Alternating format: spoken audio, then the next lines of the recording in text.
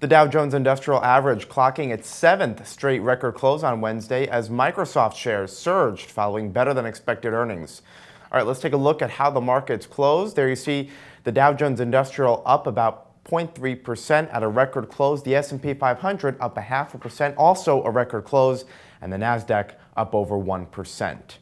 As equities climbed, safe haven assets such as gold retreated, leaving gold producer stocks in the lurch. Barrick Gold, Kingross Gold, and Newmont Mining were each sharply lower.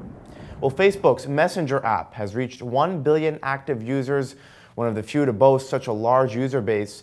That puts it in the same league as Facebook's other 1 billion plus properties, including its namesake mobile app and WhatsApp. Well, finally, United Continental climbing after Deutsche Bank maintained its buy rating amid positive earnings. The firm said solid quarter was driven by lower costs. The airline beat on both the top and bottom lines. All right, and that's a wrap for the day in New York. I'm Scott Gamm for The Street.